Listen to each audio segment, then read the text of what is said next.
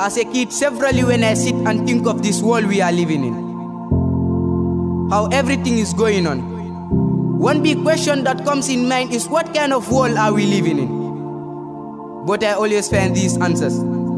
That we are living in a world of confusion, a world full of depression and oppression, a world full of miserable and unfortunate circumstances where leaders no more serve as good source of inspiration. Instead, they serve as a source of massive destruction. For their personal vendetta, they cause wars and conflicts without resolution. We live in a world where corrupted leaders pretend to be eradicating corruption.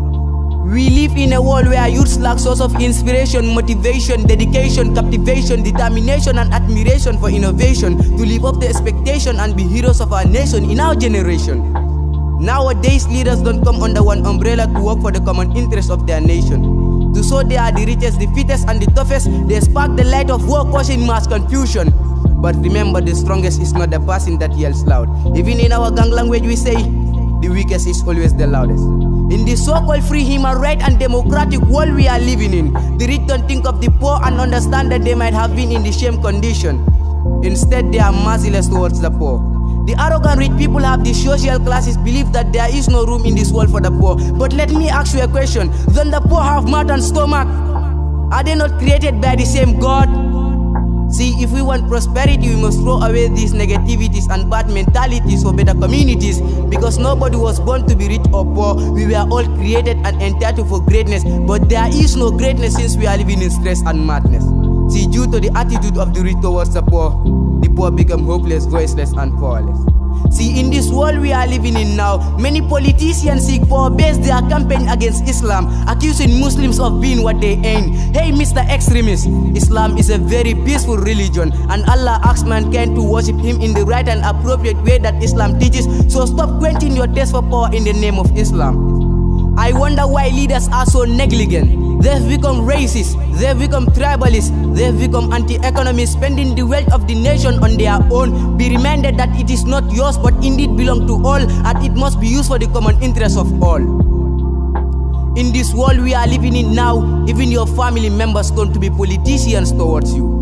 Ini bading wal setara sate kilungo kono jang ibu kelon damen to ila hajo mamboyikang ini kulun tilal betila taring ke kabo Hong Kong kata for London, Washington to Wellington, Algeria to Mauritania, Ethiopia kata for Zambia, bari nenete ma ko ila paso kabo Georgetown kata Ibo Town. When you call them for help, isa fuembe jamewol kono watre be net globo kono, isa fuembe molle kono watre be la bumbal kono, wala isa fuembe de tole kono, isa lon ko ila nafulo min be bulu ala la karafa fengolon anda telon kuobe no la.